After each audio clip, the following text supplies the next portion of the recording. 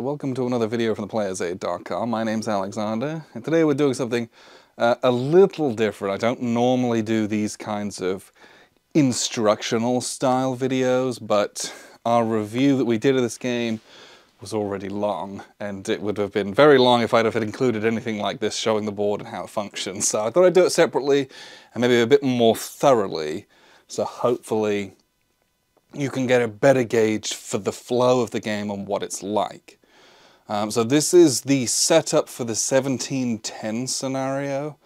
Basically the way the game works is that you are a family and you have a little player board that tells you some useful bits and pieces. The chances of success based on how many dice you're rolling is important, although when I play it's negligible because I will always roll down here and no one cares.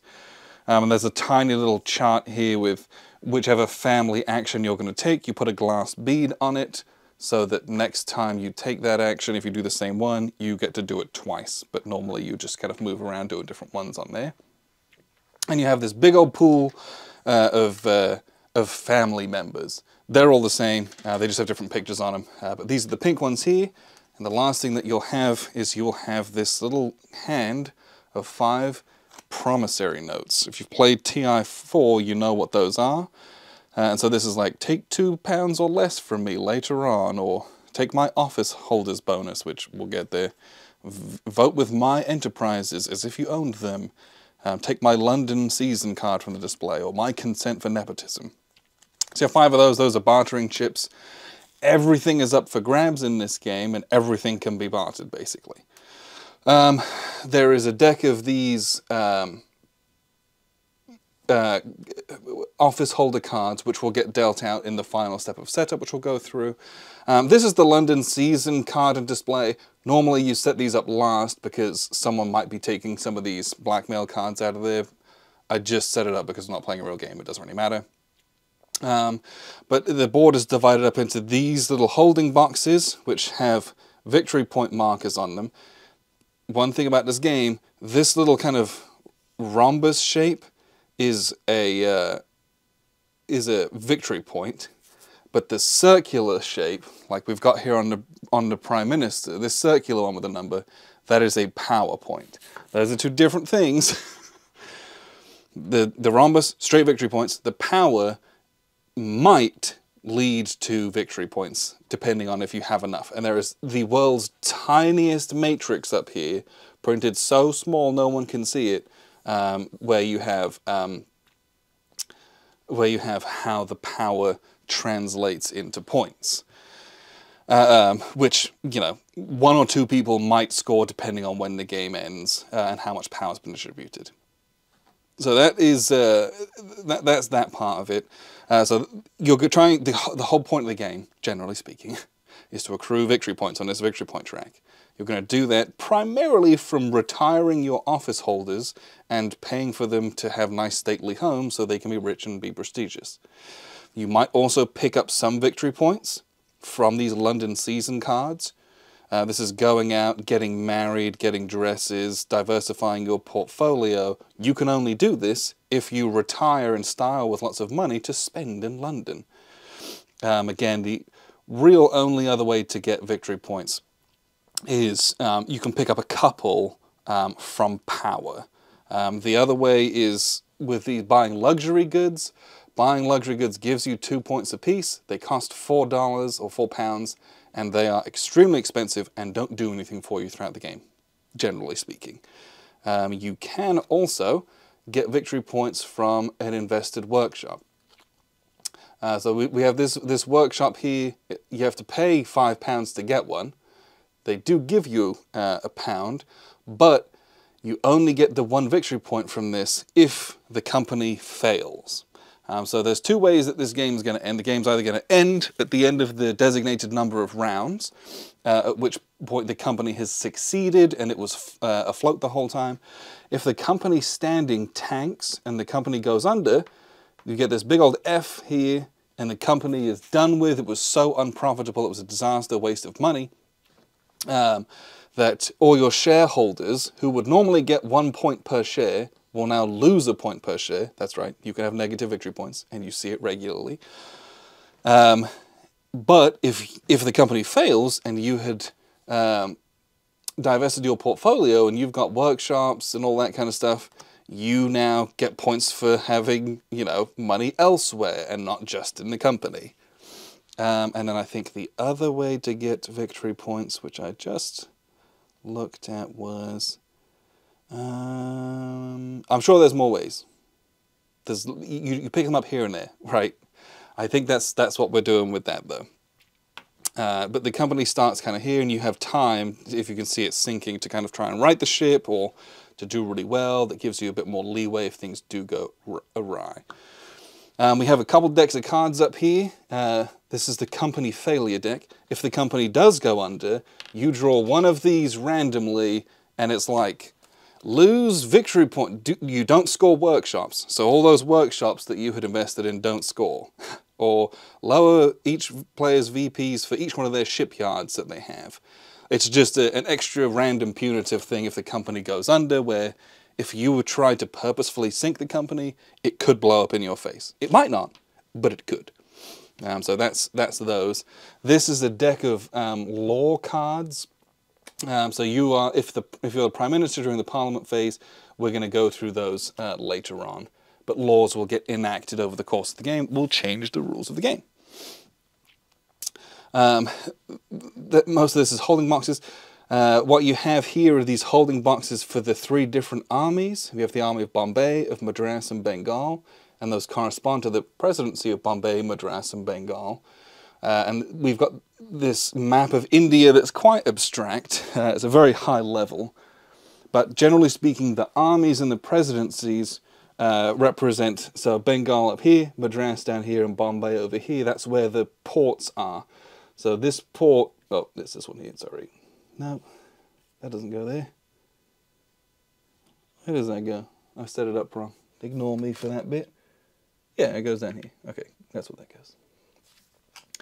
goes. These areas that kind of cross over into the sea, this is a port, this is a port, and this is a port. They also have a darker border around them. This is where kind of our influence on the continent starts, and we have to travel inwards into the continent along these roads to do more trades or to launch our military attacks, if that's what we want to do. So these are holding boxes for our military assets, and this is a general map. So the map is divided up into these regions. The regions are color-coded as well, which is helpful. Lots of things play off of that. But you have these towers, and these represent local strength. So here we have, this is 1 strength because it has 1 layer plus a little lid just for fun. The lid itself is just a 0. It just shows that this is under control of this. You can't have nothing there, you just have a little lid, even though there's no military strength here. You'll notice that these 3 have a matching copper flag on them. This is a small little flag. This is a big flag with a little star on it. That tells you that these with the matching flags are all under one kind of confederacy. It's one larger nation of these 3. The large flag is the capital of that nation. These little spots are trade spots. Some of them are closed. We will have to open those to open up trade with trade relations and things like that later on. Each of these regions also has this little loot token, where if you do a military conquest there, this is how much additional loot you can get. Some of them are 7s or 6s, 8s, very, very lucrative, if that's the way that you want to go, but it's kind of a one-time bonus. And the last thing that we've got here on the continent is the elephant. And the elephant is kind of a crisis marker. And it points in the direction that its nose is going. If you look at it at the top, it's kind of pointy at the nose end.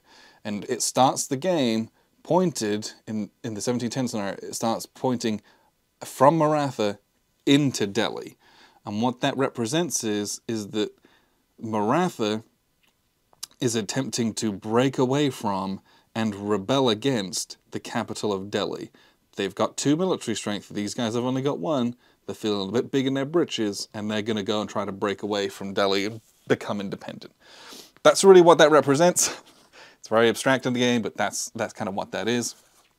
And And generally speaking, that is all of the board assets. A couple of notes on setup. So this is kind of just like generally putting it all out. Oh, each of these holding boxes that has the coin symbol, e.g. not this one, starts with 3 gold or 3 pounds in it. On the Prime Minister dial, which will be given out later, I could not find it anywhere in the rules, and it is very, very, very small. The Prime Minister's arm, which points to kind of the starting policy, starts on the 1710, which is very, very, very small on power. So he starts pointing there. If you're doing 1758, it's over here, 1813 down here. So I couldn't find a rule for that anywhere. It's printed on there, so don't spend ages looking for that like I did. If we're playing a 6-player game, which you want to try and do, you start off with all of these different little starting cards, which will be dealt out, and you're going to add to them all of these extra ones, and you're going to shuffle them all up, and you can either deal out 3 to everyone and draft them, or you can just straight deal them. If I'm playing with new players, I'll just kind of deal them, because drafting games are tough for new players because there's so much in this game, it's hard to assess what to keep and what not to. So if it's your first ever game, just deal them out, problem solved. Everyone's going to have 3 of these, and they will give you things like the officership of the military affairs. So little pink guy, he gets it, he's going to become the officer of military affairs. He's also going to get a shipyard, so you get a little shipyard, and it has a name Fortitude with a corresponding ship. Let's see if I can't find it. Hey, there it is, the corresponding ship that sits on there if it's unbuilt. However, this one says you place the ship in East Indian Ocean, so we place it in the East Indian Ocean. That's where that starts, and I start with £1 from this card. So I take £1, I put it on my family treasury, and you're going to have 3 of these. So you might also be the President of Bengal. You might also have, this is the symbol for a share in a company. A share in a company is represented by a person on the court of directors. I might also be the Prime Minister, and I might also have a random blackmail card, which is why you don't typically set these up, but again, we're not playing a game, so it doesn't really matter. But you can have 3 of those. Some of them will provide you with lots and lots of money, or you might be a President of Bombay, you might have lots of money, you might start with a luxury good, which means you start with victory points. You might start with lots of guys in the army down here so that they can go out and fight. You might start with 2 extra shipyards, but they're both unfitted, so they both have the ship on here, but they can be built. So I'm going to deal these out and kind of set up that part of it, just so that we can see that, and then we'll kind of go through what a teach of the game looks like. So it's quite messy, and you can't see some of this stuff just because the board's quite big and unwieldy to get on camera, but basically everyone's been assigned their kind of bits and pieces. What you'll notice on the board is that you have all of these different player pieces, which are nice and brightly colored. We also added a few of these ships as well that started out, and we have our bunch of army commanders as well. So pink is our chairman of the company, which holds a lot of power. They also have 3 shares in the company. Yellow, blue, and grey have 1 share in the company. What that really means is that pink is massively invested into this company. So just bear that in mind. They'll lose 3 victory points if the company were to go under and this looks like this. Or 4 because the chairman also counts as a share. Not great. Yeah. But they also were the manager of shipping, and they were also the presidency of Bengal. So they have a lot of power in this, so that's maybe something to kind of be aware of and be careful of. Green ended up with a couple of writers. The writers are here, will go out to get commission for trades, but they're also candidates for the next presidency if the president retires. So having writers out is important. It's a nice, easy way to get money. They're also the army leader of Bengal and the commander of the army of Bombay as well. Blue ended up with the director of trade with a share, presidency of Madras. They also ended up with a lot of money, which is, you know, they might not be the strongest position on the board, but money can get you a lot of places, and they ended up with a shipyard. Blue didn't end up with much money. They started with a luxury good, which is worth 2 victory points. So blue starts with 2 victory points. Hey, can't go wrong with victory points. Yellow has a share and not a whole lot else, but they are the Prime Minister, which is strong. They had 2 blackmail cards, which we'll take a look at, and 6 money, which is a lot of money, honestly, to start with. So the blackmail cards they have 2 functions. First, they are really nasty little cards. So play any time on a turn before the family phase to swap 2 adjacent power markers. You know, that's the only thing I don't have on the board, which I need to set up. That's pretty funny. So we are going to put those out. Shares, start here. Social, or luxury goods, social, shipping, and manufacturing. So this is the family phase. So before the family phase, you can switch up the position of these. Every luxury good at the end of the game is worth 2 power. And again, power translates into some victory points. So you could bump this one up and this one down. So if anyone's got a bunch of luxury goods, they're worth less power. But now you've empowered the board of directors to get a lot of power and have a lot of victory points at the end of the game. Or you can say, sod the shareholders, we're going to move up the shipping because I have lots of ships, and this is worth 0 now, and the ships are all worth 1 power, which again, power translates into victory points, not at a 1-to-1 ratio though. So it gives you the ability to kind of mess with some things, but they also provide you with power as well, right? It's power that you wield over people. So this player has 4, 2 from each of those cards, and 2 from holding the Prime Ministership. That's 4 power to start with, which is a very strong position to pick up those extra VPs at the end of the game. Will they hold on to all that? Probably not. But, you know, you can do it. We went through pink. Purple is the Officer of Military Affairs, and not much else. But just off camera, what you can't see is that they have 3 ships, 2 unbuilt, and 1 of them on the board, the Thistleworth. So 3 ships. Each ship, if it's built, gives you £1 during the revenue, or during the bonus phase. But it also provides you with a vote to vote during the Parliament phase. So they have 3 votes, which is really nice. Bunch of money and a blackmail card as well. And then Grey up here, they have 6 money, and Grey ended up with a lot of junior officers who will go into the armies to provide military bonuses. The Presidency of Bombay, and a writer in Madras as well as a share. So that's kind of how that all looks at the beginning of the game. So what you do is you just go round the ribbon of the game. So you see this big red ribbon, you're going to go through it all, and you're going to do each different phase. The last thing that we're going to do, now that we've assigned all of these and put these writers out, each of these different offices has a respective card, and you give the card to the owner of that office. So the chairman, which is pink, gets the pink card. And they flip it over and it tells you what you do when it's the chairman's phase. It's real simple like that. So we've got Director of Trade is blue, Manager of Shipping is pink. Pink has an unconscionable amount of power in this game. Military Affairs is purple.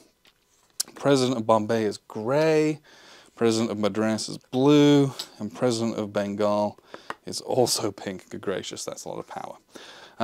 There will be opportunities for more offices to open. Perhaps governorships, perhaps a governor general if that law gets passed, a superintendent of trade to China if that gets opened. So there's lots of other things that can happen in the game. But basically we're going to go through, we start with the family phase and we're going to go around this ribbon and just do all the things. So the first thing we do is the family phase, family actions and company shares. So what you're going to do is each player, starting with the chairman and then going left. So the chairman's right here to get the little chairman card just to remember, hey, you're the chairman. Remember, you're the chairman. And you break all the ties and do all the stuff. They are going to literally read the chairman card and do what it says. So they may take debt up to the track. Taking more than 3 requires the court's approval. So what they're going to do is they are going to take out debt. And the company starts with 10 gold. £10, that's where it starts. We always forget about that. For each point of debt that you incur, you get £5 in a treasury. So they can take up to 3, which gets you to 25 without asking anyone. If they want to take out more, and you can take out as much as you want, they would need approval from the board of directors. Well, Pink has a massive power in the court of directors. So they only need one person to agree with them, and they could take out more debt if they wanted. Typically, you see 3, because 25 is a lot of money. And we don't necessarily start fighting right out of the gate. So you're going to get £25, and you get the cash for that. This goes down to 0, and then you're going to allocate this money into these kind of holding boxes that the respective officers will then spend to take actions. So Director of Trade, everything starts with £3.70, but you're going to apportion this out. We're going to put a bunch out into the presidency so that we can do some stuff. We're going to put some more into shipping so we can buy some more boats. And then we are going to go really hard and put a bunch of money into, like, let's say, we'll go into Bengal, and we're going to try to launch some big military attacks there. We need money to do that. Now, all this is up for negotiation. The presidency of Bombay may be like, hey man, I want that money to launch a military campaign because I command the army of Bombay and I'll get more loot from it. What can I do, Mr. Chairman, to get you to put that £5 instead of in Bengal into Bombay? Well, might give some money, might give a promissory note, might be able to talk it out, that kind of a thing. Everything's up for grabs, and there will be offers and counter offers and all that kind of stuff. But the chairman is basically going to incur debt and allocate that money. And it counts as a share as well. So I think they don't even need to ask because they have 4, so they don't need to ask permission. But that's, again, wildly strong. So that's what we're doing there with the chairman. I skipped the family phase. I don't know why I did that. So the family phase is where you, starting with the chairman, you choose one of these actions to do on your little card. So you have these little 6 actions. You can either enlist a writer, which is literally put one of your guys into one of these boxes in Bombay, Madras, or Bengal, and then they'll be eligible to be put out to fulfill orders, or they'll be eligible to go in line to the presidency, depending on how much you can bribe your way in there. So you can enlist a writer. You can buy a shipyard if you've got money. You buy a shipyard, and you get this. Again, it needs to be built by the manager of shipping. You could buy a workshop, which are good for votes and are good for potential income and things like that. You could enlist an officer. If you want to put an officer in here that they could go and fight, you could get more loot that way. You could seek a share in the company. Early game, in the first round, you typically don't do that because what this does is once we have incurred debt, so this happens before there's any debt, you can pay for a share. I'm going to pay £4, get rid of £4, and you reduce the debt of the company by buying a share. And what that means is we can take out more debt, and then I become a shareholder. So it can be very strong, it can be very expensive, but it can be very strong. Or you can buy a luxury. And again, the luxury is just buying victory points with your money. It's okay, but it kind of gums up what you're doing. You're just taking money out of the game, basically. So there's the family phase. We're all going to go around doing that. You will buy a lot of writers, typically, because writers can be very good. Buy some writers. And we will then put out an officer. And maybe someone buys a ship. And then Gray is going to, I don't know. They're going to go into Madras. Sure, why not? So family phase is just kind of taking those little actions. We don't have a firms phase. Firms is the advanced game. We're not doing that. Hiring is fulfilling vacant offices. It's the beginning of the game. It's none of that. Then we go to the chairman, who then takes out all that debt. So you can't buy shares in the first round because there's no debt to reduce. It would be a waste of money. You should wait. He's assigned all the money. We then go to the Director of Trade. The Director of Trade spends his money to try to open these closed trading points. Now, to trade somewhere, you need to roll successfully, and you can fulfill as many orders that are connected, that are open, equal to the amount of ships in the corresponding sea zone. So currently we only have 1, 1, and 1, but we have a couple of unbuilt ships, so we'll be able to put out more, and that will enable us to do that. If we build them all up here, hey, we've got 6, 5, and then maybe a 4-pounder that we could take. That's a lot of money. We've got 3 and a 4 here, we've got a 5, but nothing else. So what we can do is we can spend this £3 as the Director of Trade to try to open up this. If we try to open up this, and we roll successfully, this will go away, and then we could fulfill more orders down here. And again, you will get money for commissions based on writers, or as the president of Madras, you might try to line the pockets of the Director of Trade. Hey, open this one and not this one, because this one will help this guy, whereas opening this will help me, right? Lots of this back and forth, but you're going to spend your £3 at a 1-to-1 ratio to get dice to roll. And most of the time, you are trying to roll low in this game. So we're just going to roll the 3 dice in this one, and you need a 1 or a 2 on any one of the dice to succeed. And let's say we're going to try to open this one here. So you roll the dice, and I rolled a singular 2. That's all you need. This goes away. We can trade in that space now. If I had rolled this and rolled no 1s or 2s, that would be a failure. Nothing would happen. If you roll only 5s and 6s, that is a catastrophic failure. You are fired as the Director of Trade. That's not good. We'll talk about why that's not good a little bit later on. But that's the Director of Trade is trying to open up areas. That's effectively what they're trying to do. And then we're going to move on to the Manager of Shipping. The Manager of Shipping is going to rearrange and purchase new ships. So they're going to fit ships. Oh, the Director of Trade is going to move the ships. That's what they're doing. The Director of Trade can move ships around that are already built. If you want to kind of stack an area because you've got lots of open ones, they can move 2 of those around. But in this instance, we won't do that. But the Manager of Shipping can fit new ships, the blue ones, at £3 a piece. Or they could they could lease these black ships. They're cheaper, but they only last 1 turn and then they go away. It's not good, and you will make very fast enemies with the shipyard owners if you do that.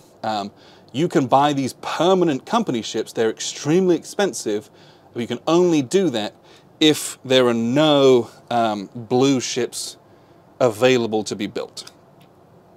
And the thing with the Manager of Shipping is that they have to spend down to £2 or less.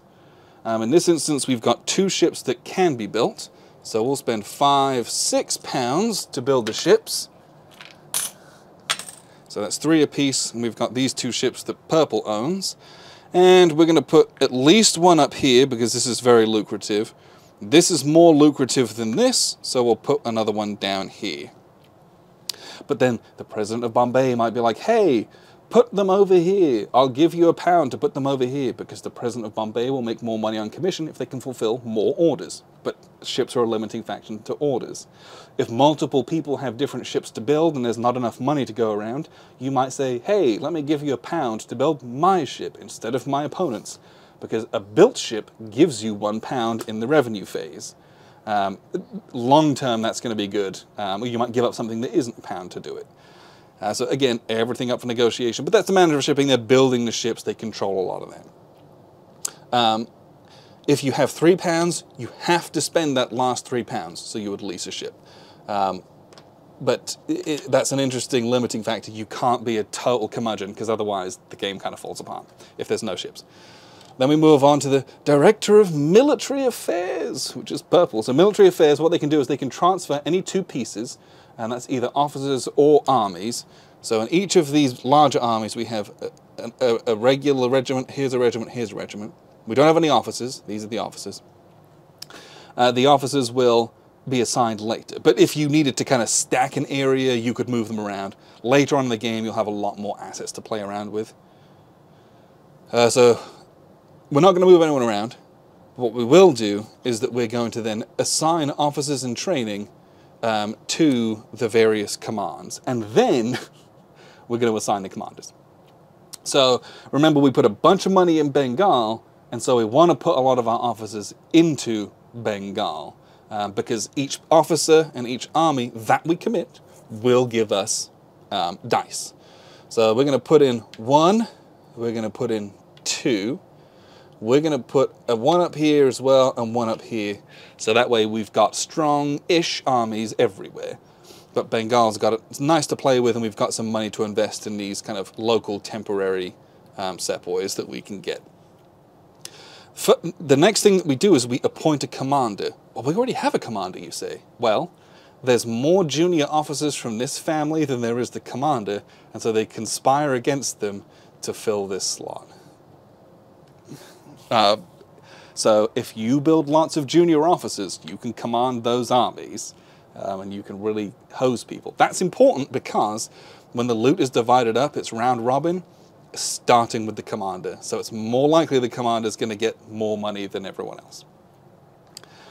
So that's the way that works. What we're going to then do is move on to the presidency of Bombay. And this is where we really get into kind of the meat and the fulfilling of the game. Because right now, the company has no money. We spent it all. It's all here in our different treasuries. So we're going to spend this money now. So we've got 5, 6, 7, 8 pounds to spend in Bombay. We have only one ship, and we have this kind of piddly little army. So we're not going to take any crazy risks here. We're going to spend 4 pounds. I'll get rid of the 5 and get a 1 back, so that we have some money for next turn. And I'm going to roll dice equal to the money that I spent. So I'm going to roll 4 dice. Once again, I need a 1 or a 2. And that 1 or a 2, I got the 1. Thank goodness, you only need the 1. And what we can do is we can fulfill 1 order in Bombay because we have 1 ship in Bombay. That's a bit sad early on in the game, but that's what it is. Now, the Grey president of Bombay has to assign one of these 2 writers to fulfill that order. That writer will get a commission of 1 pound. So, hey, pick my guy, I want the pound, please. Well, what are you going to give me to pick your guy? And you might give them one of those promissory notes, or you might do something, or you might just say, no one cares, just flip a coin, who cares? So we're going to pick blue to go in there. And we would pick blue in this instance because there's a lot of green guys here in the army, and if any military campaigns go off, there's a lot of money to be had, and we don't want to overload someone with cash. So we're going to put blue in there. We fulfilled 1 order. That order is worth 4 pounds. So we go 1, 2, 3, 4 on the money track at the bottom of the board. And then we're going to give 1 pound commission to the blue player. Great. And the president of Bombay is going to get 1 pound for every order that is filled. So if you can get lots of boats and fill lots of orders, the presidency can be very lucrative. So the president is grey, they're also going to get 1 pound. At this point, we have to give it over to the army of Bombay to basically give it a go. We can assign them some money to buy some of these sepoys if we wanted, but to do a military conquest here is a little bit challenging because we don't have many assets and it would leave us quite weak in defense.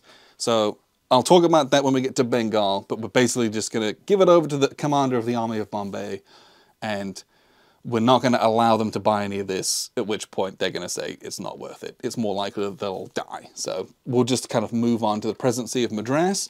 Madras is going to do a similar thing to Bombay. We don't have all the money in the world, but we're going to spend it to fulfill orders. We've got 2 boats, we can fulfill 2 orders here. So we're going to spend all 5 of the pounds that were allotted, because that way there's a little bit less room for error. And we're going to pick up, hopefully, some good money. And again, we're just going to roll the dice, looking for a 1 or a 2. And I rolled lots of 1s and 2s, that's wonderful. So in Madras, we have these 2 orders that we can fill because we've got 2 boats. So we're going to put out 2 of our writers. And we have 3 here. So do I want to be very generous to Grey, who just picked up a money from here, or do I want to spread the wealth? All of this is up for debate and negotiation. Knowing that Grey is probably going to pick up a lot of money here, I might divide that up. So we're going to pick up 5 and 4 is 9 pounds, and we're going to put these guys out here, because we've got 2 boats, we can fulfill 2 orders. But the company gets 9 pounds, so we're going to go to 13 pounds altogether. And yellow's going to get 1 pound commission. Grey is going to get 1 pound commission. And the president of Madras filled 2 orders, so the president of Madras Blue is going to get £2. Wonderful, we like to see that happening. Great. Again, they're going to throw it over to the army. Well, the army's not going to do anything this turn, because they're just, again, very weak, and it's not, we haven't invested there quite yet. So we're going to move over to the presidency of Bengal, where we do have a lot of money to play with. And this is where things will start to get very interesting in how we apportion things. So the first thing that we're going to do is we're just going to try to trade, because we've only got 2 boats, we can only fulfill these 2 orders. We'll just do it and kind of get it over with.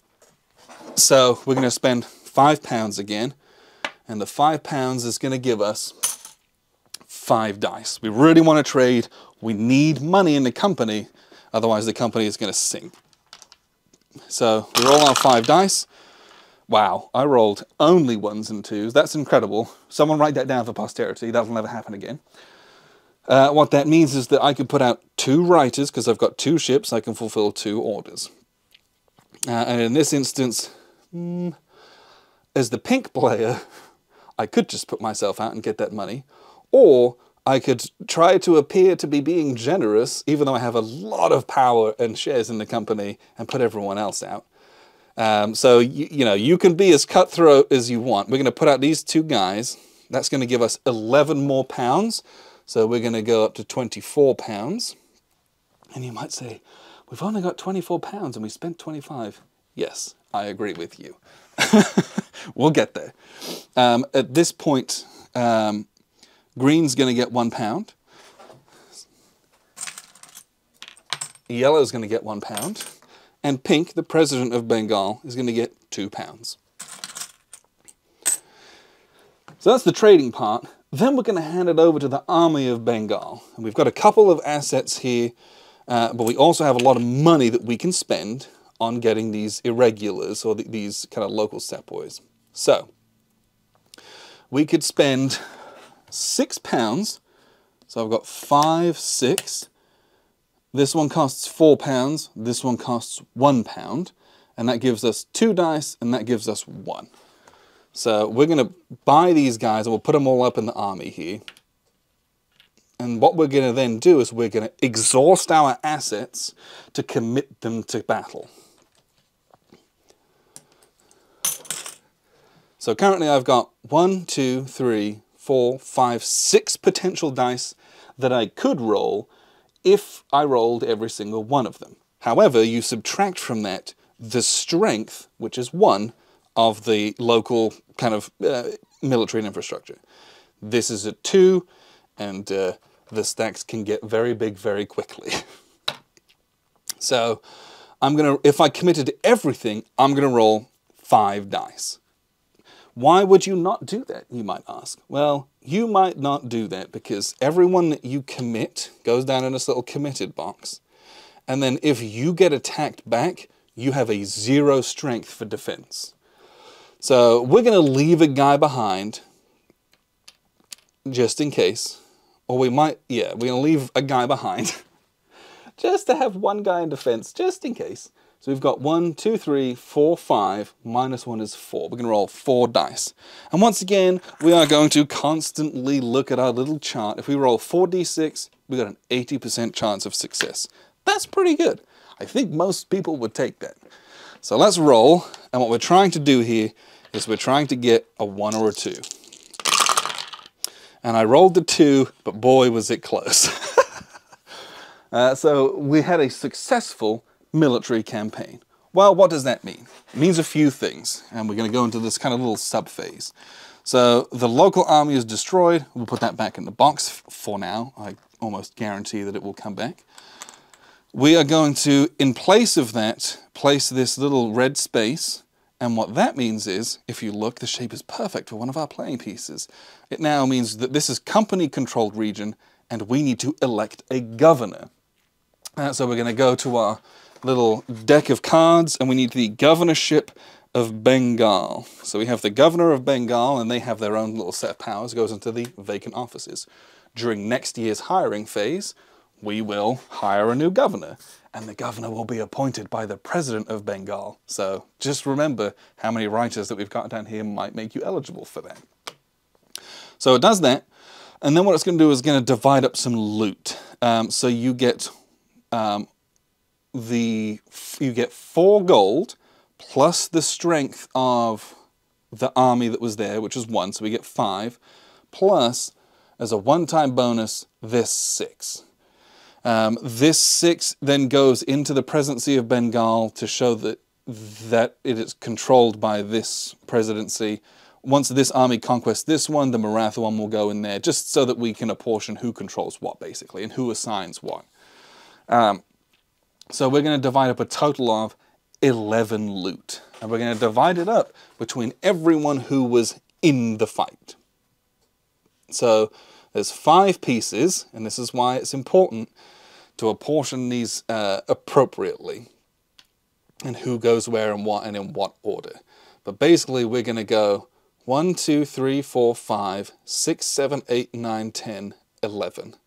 So he's going to get 3 and he's going to get 2. So we're going to give Grey 5 gold for their military conquest immediately. That is very powerful. Green's going to get 2. So Green's going to pick up 2. And then the 4 that were assigned to these guys, it's kind of wasted. It just is nothing. It's just a detractor from the amount that you can possibly get. But all of these guys are exhausted for now. Before we do that, though, I probably should have said, we're going to roll to see if everyone died in combat. Everyone rolls a d6. On a 6, you die in combat. So the commander goes first. Oh no, he died. The grey guy survived and the green guy survived.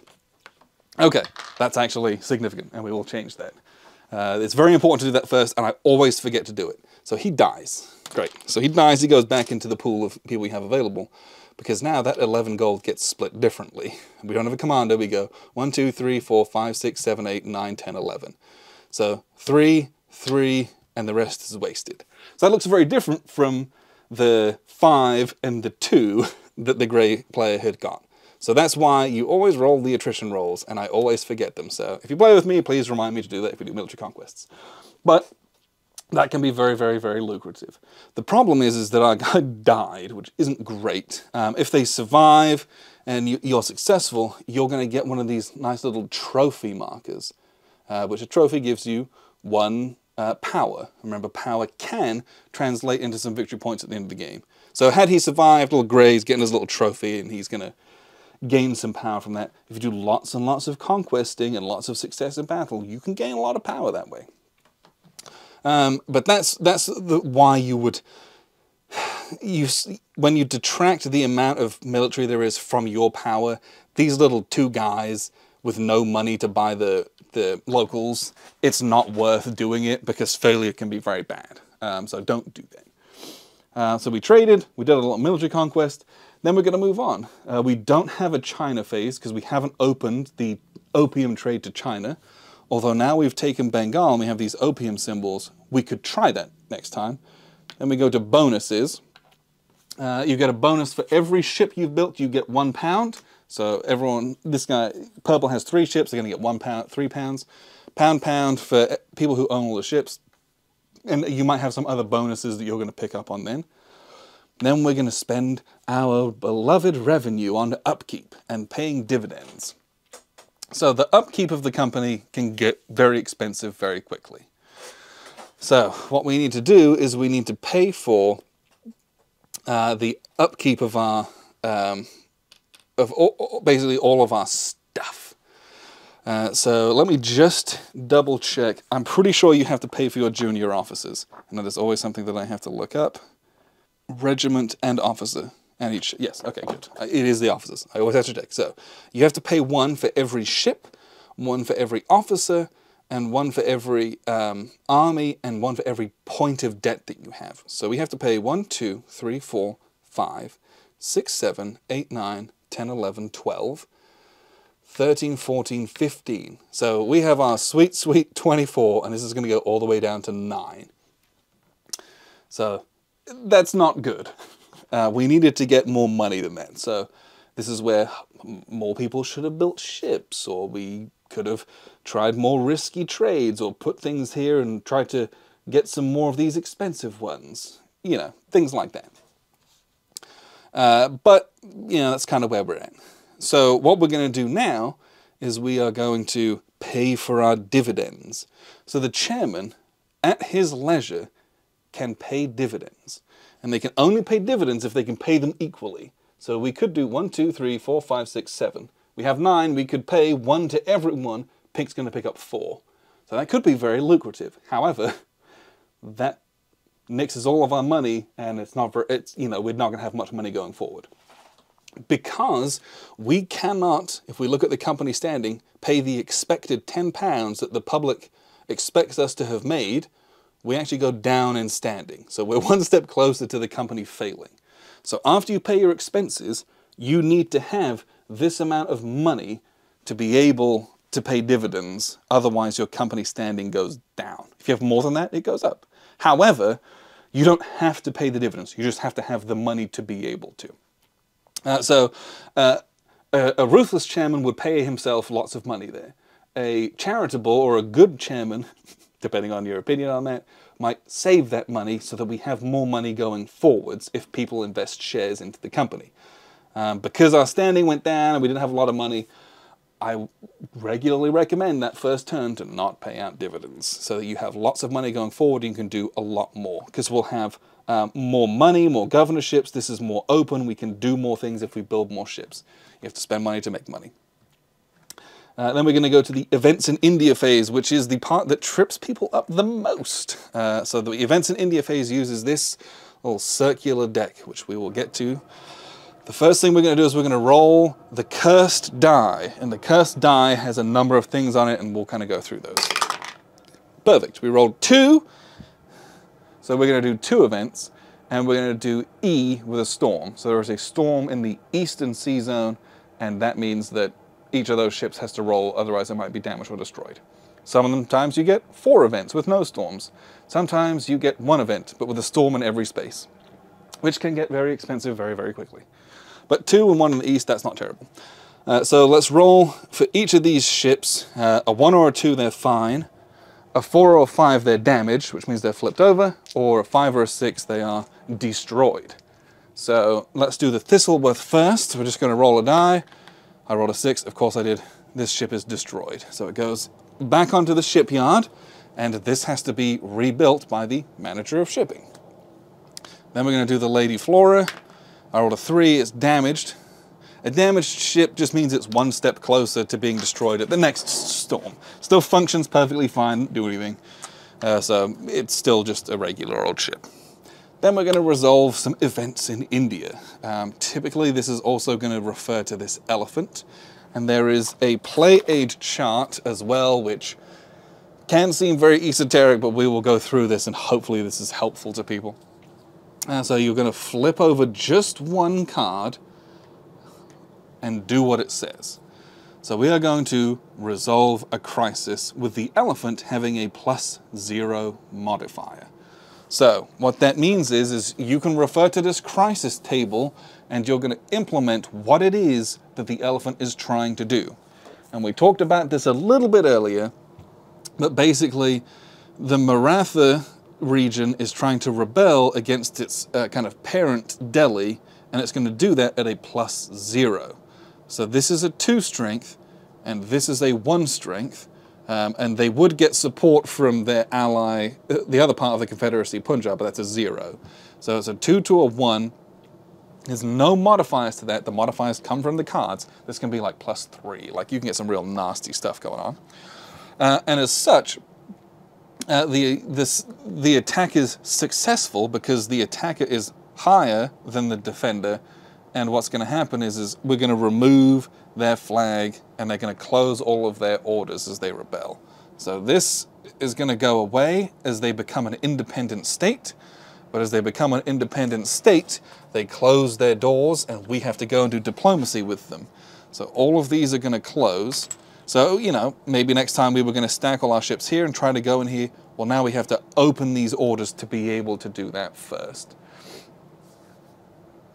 Now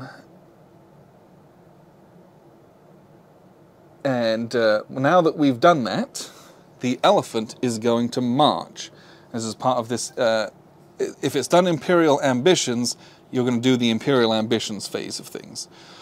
So what's going to happen is, and it's, once again, it's all on here, if it is sovereign, because the capital doesn't have a flag, it's a little sovereign nation now, then we're going to place the elephant on the border matching the symbol facing away from itself. So what we're going to look at is we have this little triangle symbol, and so it is going to sit upon the triangle symbol, which is very, very, very tiny, printed on the board, facing away from itself. So it became an independent nation, but they're going to try to invade Bengal, undo everything we did, and expand their empire. If they do, they're going to become a different colored flag, and then they're going to put a little one on here if they can kick us out, which would be very bad. We don't want that. That would be extremely not good. But that's why, you know, this is going to happen now. Remember, we rolled 2 events. We're going to roll a second event, and they might do this right this second, which is why we left a little guy in defense, just in case. So that's what's going to happen there. So we'll kind of set that aside. The next event is going to be a leader. So what's going to happen is that this little sovereign nation is going to gain a leader. They're going to get +1 strength if sovereign. They are sovereign because they're a little independent, so they become a 3, which is even more terrifying going forward. If they were not sovereign, there would be a rebellion in that area if they were dominated. But that's it. That's all that happens in there. Nothing else will happen. So that's the events. That's all that happens in those events. Figuring this out, once you do it a few times, it will start to make sense. But this is a significant threat and not good. We need to kind of deal with this. Either having a strong army or marching in here and defeating this massive stack. But again, we'll have to commit a lot of money to that. Maybe we'll move some of the assets from Madras and Bombay down there so we've got more guys. You know, all the stuff that you would expect. But that's the events in India. And then we go on to the Parliament meets phase, where the Prime Minister, who has this Prime Ministerial dial, they are going to draw a card from this law deck. And they're simply going to draw a card and keep it secret and look at it for themselves. And what they're going to do is they're going to read it. All loot is now added to the company balance. That is wildly strong. I've never seen that before. So all that loot, the 11 loot that we got from dominating Bengal, that would go into the company coffers instead of being divided up between the army. So that is unconscionably strong. But the people who were in the army and invested in that are going to very heavily vote against that. So lots of stuff to consider here. So the Prime Minister is going to read this secretly to themselves. What they can do is, if they don't like that, they can draw another one, and then they can choose between these 2. If they don't like either of those, they could draw another one and choose between those 3. And you stop at 3. However, that's a little push your luck mechanic, because if you draw one of these dilemmas, you discard all the rest of these and you do the dilemma, and the dilemmas are all bad. You do not want to do that. So yeah, not great.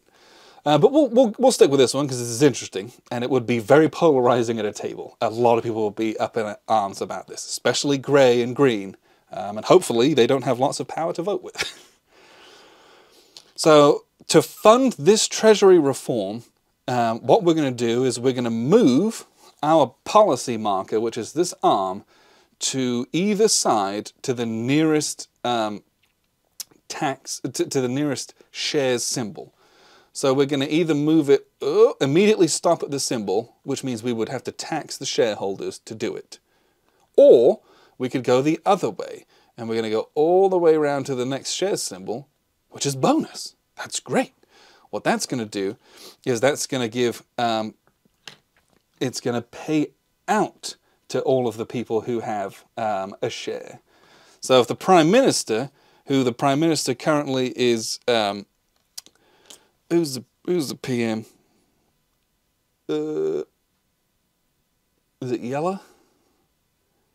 I don't remember who was the PM. I think it was Yella, right? Yes, I'm pretty sure it was Yella. If Yellow's trying to curry favor with Pink, they might say, hey man, I'll give you you know, I'll pay out these £4 to you if you help get this passed. Or they might say, sod pink, we're going to effectively taxing pink £4 to get this done. But then, you know, people have to agree or not agree on it. And then what you're going to do, once you've set your policy, and then you read this aloud to everyone and discuss it. This is not a particularly favorable policy. This starts at -3. 1, 2, 3. If it's positive, it will pass, and this law will go into effect. If it is negative, it will fail, and it won't go into effect. It'll just be discarded. So what we're going to do is we're going to, starting with the Prime Minister, vote. And you are going to vote with the votes from your enterprises. So a shipyard gives you 1 vote, which is nice. But a workshop gives you 2 votes. That can be very, very, very strong. What you might have eventually is some of these London season cards give you lots of votes if you're voting on a shares-based policy, which we are. So some of these can be very, very, very, very powerful. The other thing you can vote with, of course, is money. So hopefully, Grey and Green don't have a ton of money that they're willing to sink into this. Well, as it turns out, based on all those military conquestings and lootings that they did, Green has a lot of money. This can buy you a lot of votes. And that's just the Green player. And the Grey player has even more money.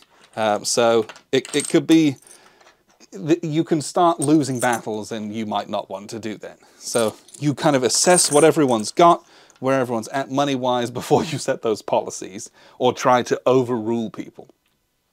But starting with the Prime Minister, they're going to commit their votes and any money that they have, and you're going to go around the table committing votes or abstaining. And once it gets back to the Prime Minister, they can either say, yep, we're done, that's great, or they can go for another round, where people can throw more money in, depending on where the results are at that point. And so this marker is going to go back and forth, back and forth. It might tank totally and be down here, at which point everyone kind of gives up, or it might be kind of in the middle, and you're like, you know what, I was going to spend my money later, but I'll do it now because I really want this to happen, because it'll help the company succeed, and it stops the warmongering. Or the military guys might be like, absolutely not, and they're trying to tank this thing. So let's say that it fails, because I think that's more interesting in this particular case for teaching, because if it fails, the person who spent the most money or had the most votes, a combination of money and enterprises, they will, if it fails, become the leader of the opposition, and the leader of the opposition, if it fails, will become the new Prime Minister. And so this will literally get handed to that player. They're elected as a new Prime Minister because the old one was ineffective. They now have the 2 power, and they're going to read the laws, and they're going to decide what gets voted on next time. All that kind of goodness. So that will get passed around. However, if the Prime Minister had got it to pass, just like a war trophy, they're going to get a passed law power, which again can translate into victory points at the end of the game. So the laws are very interesting. You will see a lot of them, and they will do all sorts of different things that, depending situationally, can be absolutely incredible. Everyone can benefit from them, or most people, or some people are going to get shafted and you just kind of have to take your lumps, but that might sour you against that Prime Minister, or it might sour you against the company, at which point, instead of trying to do all of this, you're going to invest in those workshops, and you're going to put the ships where they're not needed, or you're going to rearrange the army assets if you're the military affairs guy so they're in a useless place where we don't need them. You might purposefully not make roles that are needed, at which point people are going to try to oust you from those roles. Lots and lots of different things like that. But that's Parliament meets. And then we go to upkeep and refresh. There's no upkeep at the moment because we don't have anyone retired. But refresh, we're basically going to move all these guys back up, get rid of these guys. Everyone puts their writers back, so these guys are going to go back to Madras. Just kind of clean up everything, reset everything, and then we move on. We go all the way around to the other side of the board, and we're going to do the London season phase, which is the last thing to happen, but it's also kind of the first thing to happen. So, the London season phase, nothing happens in the first turn because there isn't one. First, we do attrition, then we do retirement, and then we get these prestige cards. So what happens in this phase is that every single person who is an office holder, outside of the commanders of the armies, they're not office holders, so everyone who has one of these kind of cards, they are going to roll a d6 to see if they retire. And this is the only roll in the game where you typically want to roll high, because you want guys to retire if you have money. If you have money, you want to roll high. If you don't have money, maybe you want to roll low to keep yourself in power. So we'll start with the chairman, and the chairman's a stressful job, so he has a natural +1. It's written on his card as well to do that. And so he's going to roll the die, and he rolled a 1, +1 is a 2, 1 or a 2, nothing happens. So he's going to stay in power, good for him. Then the director of trade's going to roll, he rolled a 4 or 5. So a 4 or 5 means that you neither retire, nor do you not retire, but it's wearing on you. So the director of trade, who's Mr. Blue over here, he gets one of these tired cubes. Oh, he's tired. And what that means is that he gets a +1 modifier next time. So he's more likely to retire next time. Manager of shipping, rolls a 1. Military affairs, rolls a 1. Good gracious, no one's retiring. Bombay, Madras. Hey, Madras is gone. So Madras is going to retire. Beep, beep. And then the president of Bengal is also fine. Wow, that's incredible. I've never seen anything like that. That's a boring example, I think. Who's blue? Yeah, we're going to retire someone. So let's say, oh, green doesn't have anyone to retire, of course. Let's say this guy retired as well. So those two guys retire. When you retire, you take your, where they retired from. So we had Presidency of Bombay and Madras. Those go back in here, and these are going to be dealt out during the hiring phase again. And grey, it was the Presidency of Bombay. So those will be assigned later on. Now what you're going to do is all the pensioners are going to spend money to go to these stately homes and get victory points. So grey has a lot of money. So right off the bat, they're going to spend £8. So we've got 5, 6, 7, 8. They're going to spend all of that, and they're going to retire their guy over to this £8 stately home. Wonderful. They're going to get 4 victory points for that. Go up to 4. Blue doesn't have quite so much money. They only have £4. Oh, they have 5, sorry. So they could spend almost all their money to get 2 victory points. Or they could just spend £2, not get any victory points, but because they retired someone, they get access to these. Because they don't have very much money, they're just going to spend the £2 to go to kind of this generic house that's not that great. So now what we do is, whoever spent the most money in this phase gets first choice of these. So what's going to happen is, they're going to look through these, and they can secretly look at this blackmail card. You can see it's a different shade, and it's one of these blackmail cards. They could keep it, which no one else would see what it is. Or they could buy one of these spouses. So this one gives you 2 victory points, which is nice. And it's -1 for upkeep, or -1 to retire. Sorry, purple is retiring. So it makes it cheaper to retire guys in the future. But you may no longer enlist officers as your family action. So Mr. Grey, who already has a bunch of officers, that might not be the worst thing, because we can never do placing officers here to go into the army ever again. So they might say, yeah, Mr. Grey, I'll take this. I'll get 2 victory points. 1, 2. And it's cheaper to retire guys as well, but I lock myself out of military affairs for the future. Even though I've got a couple guys there, that's not terrible. Then the person who spent the next most gets to choose between these two. They can have a secret look at the blackmail card, or they could choose the little spouse. Now, we didn't get any victory points from retiring, so we're going to probably pick up this one, maybe get some victory points. 1, 2, 3, so we've got 5. It's cheaper to retire, guys, by £2, but you can only go to the 8 or 12 victory point spaces, which are these very, very expensive ones. So again, that's a commitment to retiring guys up here, or finding victory points elsewhere if I can't get the money. And you have to assess, right? I've got a guy here, he's not making any money, she's making a little bit of money, I'm getting something from shares if we pay dividends. Blue doesn't have a lot of avenues for income currently, so if they choose this in the future, they might put out a bunch of writers, or they might put out a bunch of army guys to try doing that loot, but hopefully that loot law didn't pass where the money goes to the government, or it goes to the company instead of myself. Right, so there's all these knock-on effects of all that stuff. This gets discarded, and then we're going to put out 3 more for next time. And next time's ones come with these windows and some power. And you might ask, what are the windows? Well, the windows find themselves on luxury items. They find themselves on these estates of varying amounts and on some of these cards. And that's because some of these you have to do a window tax. And when you have to do a window tax, you got to pay window tax for however many windows you have. So if you've got 1, 2, 3, 4, if they're leveraging window tax, your retirements that drain your money in upkeep anyway get very expensive if you get taxed on those as well. So hopefully you have friends in high places where you can avoid those taxes and encourage them to not levy those. But that's all that, and then we go back to the family phase on turn 2.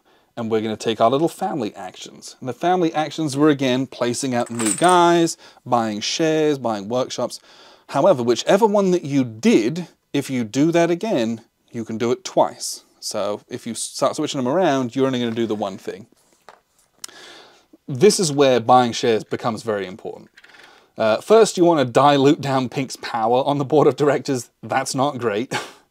But if you can spend your money, so let's say green is like, yeah, I'm going to buy a share. I'm going to buy a share for £4 because I want to guarantee that it goes through. You take one of your little green guys and he goes on the £4 space. And every share that you buy moves the company debt down more. And so someone else might say, oh, I'm going to buy a £3 share. Let's say yellow's going to spend their last £3 and buy a £3 share. Great, buy a little £3 share. This goes down one again. So that investment in the company, these people lose that money, but it means we can take out more money on top of our £9 that we have. But then at the end of the family phase, we're going to become shareholders. So now I'm going to pick up victory points at the end of the game. I'm also going to get payouts if we do dividends. But there's more people to pay dividends to, so we need to make more money. But we can take out more debt now that we've reduced it with those shares. And let's say you take the share action. Well, next time you might be able to buy 2 shares. Yeah, it costs money, but you can take that action twice. And all of a sudden, you've got 4 guys on the board. And you can really leverage power because once the chairman retires, it's a board decision. You just have to get a majority of people to agree with you. And so if you've got 4 yellow ones and there's like, 3 pink ones, you can just say, hey, Mr. Pink, you let me be it. I'll give you some money. Great. And you wheel and deal, and it's all that kind of stuff. After you've done all your family stuff, you're going to go to hiring. And that's the last thing that we'll do here is that you're going to divvy out all of these new things in numerical order. So the president of Bombay is chosen by the director of trade. So not only does the director of trade have to open these areas, they get to assign a lot of these things. They have a lot of power in that way. The candidates can be writers and governors associated with the presidency. So the president of Bombay has to be chosen from, let's put these guys back, has to be chosen from one of these 2 writers, or if Bombay had a governor, it does not, it could be from them as well. What's interesting here is the director of trade has a guy who he could promote. And you could do that if you can get everyone to agree. Because nepotism is only allowed in this game, and this would be considered nepotism. That's only allowed if every other viable candidate agrees to allow it to happen. And that's where things like your promissory notes become very, very strong. Because if blue had seen maybe something like this coming, because they're the director of trade and they could do this, they might have acquired through wheeling and dealing green's consent for nepotism. And if you have green's consent for nepotism, you can say, screw you, I'm going to make myself the president of Bombay. Ha-ha! Or if they don't have or can't get the consent for nepotism, they have to put green in. You can't just serve yourself. You have to pay to be able to help yourself or get those promissory notes from wheeling and dealing. But that's, then that person becomes the president of Bombay, so we give that to green. The director of trade is going to choose the president of Madras, and it's the same thing. They're going to choose from one of these writers or a Madras governor if they're not. And so, hey, green and yellow, what are you going to offer me to become the president? Because there's lots of money to be had. You get 2 money instead of 1 for being a writer. All that kind of stuff. You get to control the purse strings. You get to assign money to the army. All the good stuff. Lots of power. But more importantly than all that is that these guys have the option or the potential to retire. And that's how you're going to pick up your victory points. If you don't have anyone to retire, it's hard to pick up these huge victory point amounts, especially later in the game. And the last one is the Governor of Bengal, which is chosen by the President of Bengal, and it is from writers and officers within this presidency. So you can choose any one of these 3, or any one of these 2. So you can go through any of these, but again, pink can't choose pink unless green, yellow, and gray agree. So it's unlikely with lots and lots of candidates you're going to be able to get yourself in there, but it's not impossible. And so, hey, Mr. Yellow, well, if I make you the president of Bengal, can you give me £1? Can you promise to do this, that, or this? None of which is binding in any meaningful way, but you can kind of offer those kinds of things. Or you might say, hey man, Grey got a lot of money from all this military conquesting. I'm going to make them the governor so that they can't get money from conquesting further on. But I'll make it, I won't bring that up. I'll make it look like I'm being generous so that they don't become a very bad governor, tax the place to hell, create a bunch of unrest, and then we end up with a rebellion. But that's, you assign all those, and then you just go through it again and again, and the company will make a lot of money, and then you might pay out dividends, and then you kind of start that process again. We're going to buy more shares, we're going to invest in the company, and it goes again and again, but every single step at every single point is up for negotiation, which accounts for the length of the game. It's about an hour a turn, honestly. Maybe slightly less with experienced players, because once you can value certain things after a few plays, it's like, this isn't worth arguing over, I don't care. Or you can assess your situation, you can bend someone to your will, where you're like, hey, if you don't do this, I will absolutely ruin everyone. But you out yourself as like a tool in that instance, and no one's going to trust you going forward. So how much do you want to leverage, that kind of stuff? But hopefully that was at least somewhat helpful. It's easier when you're playing it because you see it again and again and again, but that was hopefully some use to you and why I love this game so much. So appreciate you very much for tuning in. I've been Alexander from thePlayersaid.com.